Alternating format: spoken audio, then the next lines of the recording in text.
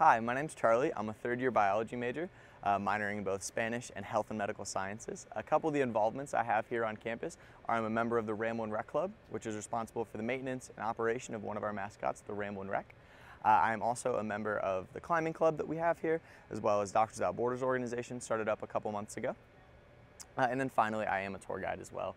A couple things about this building that I'm standing in front of are that this is the Boggs Chemistry Building. It's where a lot of your upper class chemistry and biology labs are going to be held, as well as it was actually designed to look like the periodic table of elements, which is just a nice little fun fact. If you look at it from the right angle, there is two elevated sections that are designed to look like the left and the right of the periodic table, and then the middle section is meant to look like the transition metals, so it's a little bit lower down.